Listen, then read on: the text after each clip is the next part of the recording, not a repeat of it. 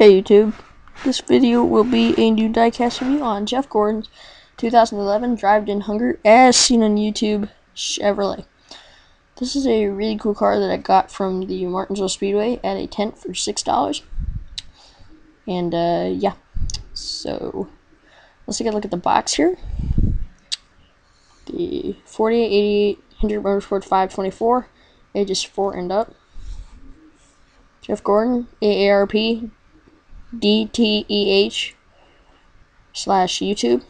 2011 Impala limited edition, code 164 scale stock car, limited edition collectible. Ages 4 and up, gold series, action collectibles, racing collectibles. Sorry, Steel Choice Champions, the barcode, NASCAR, action, NASCAR hologram, warning. Lionel, RCCA, GM, and RCCA members. Let's take this out. Yeah, I think I failed again, guys. Yeah, I did. Hold on. Alright, sorry about that, guys. So yeah. If you are wondering, it looks 100% like the regular Drive-In Hunger minus the YouTube sign and all that, but I wanted it mostly for the American Ethanol logo. I know that sounds stupid, but and because it's Jeff Gordon. No, if you noticed, maybe my username, I'm a Jeff Gordon fan. Yeah. So yeah. Okay.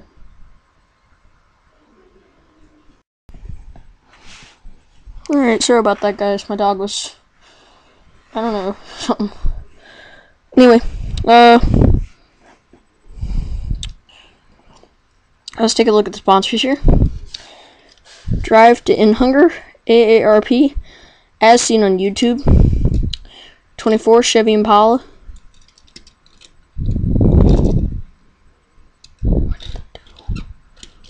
Okay, it's a little crooked or Hendrick Motorsports. Goodyear, Gatorback, Moog, Mail, Comp, Edelbrock, Sunoco, Cup Series, NASCAR Race Car, Cup Series, Cannon Square, Holly, 3M, USG, Jegs, Jeff Gordon, Bosch, Purelator, hold on.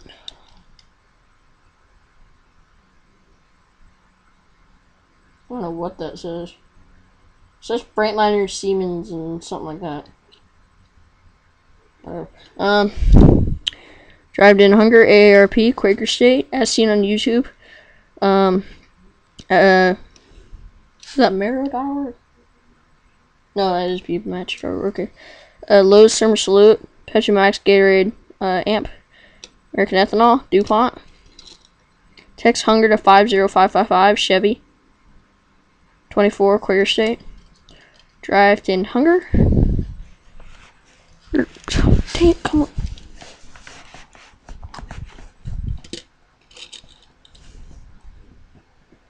I'm sorry, guys. I'm still not used to this webcam again. But, so yeah. So the main colors in the car are red, yellow, and black, and silver. I guess white, but anyway. So we start out here with the yellow splitter, and then the yellow turns to black, and then the red comes up for the entire top area, and then black runs down all the way down there to the quarter panel, and then it stops. Or no, it doesn't. It stops right up here, but it goes down to the bumper. It goes right around the car, and then it starts, or it also comes over there, and then it kind of merges with that black. But the for most of it, the silver is separating it. Then the roof rails are black. So I guess that's how you explain it, but I don't know.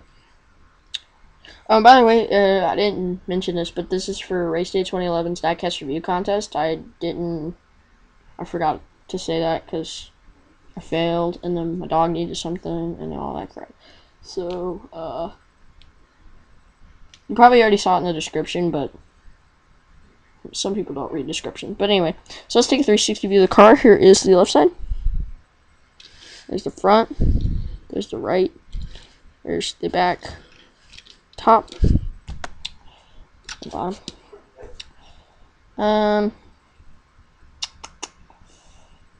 So yeah. Alright, quick update while I put the car back in the box. If you wanted to know why I failed, this is like only the second time I've taken this car out of the box, so it's not really habit for me to take this car out of the box. I don't know, I just haven't taken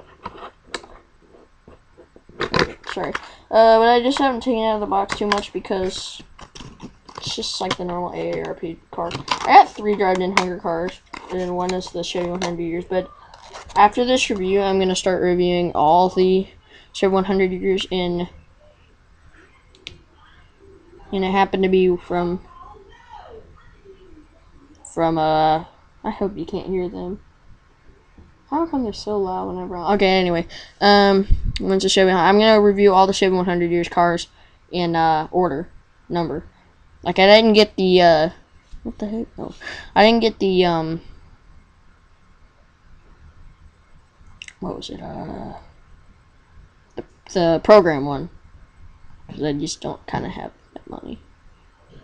I barely have enough for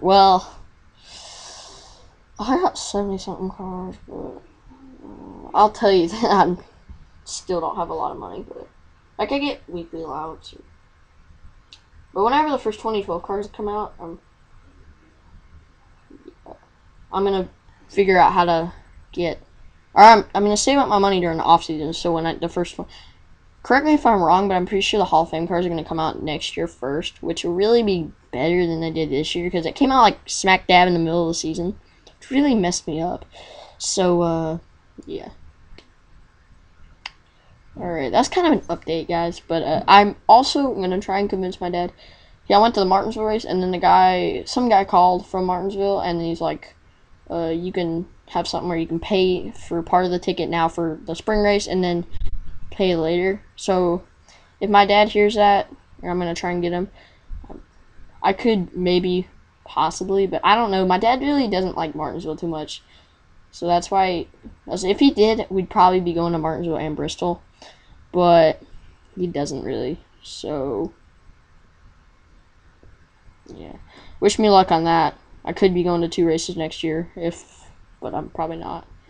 I'm not counting on my dad saying yes to it. So, well, my mom doesn't go to the races. The only thing she'd actually be there for would be the Carl Edwards backflip, and then because she's a Carl Edwards fan just because of his backflips. She's not really a NASCAR fan. She actually watched the Phoenix race though because Tony was leading so much and stuff.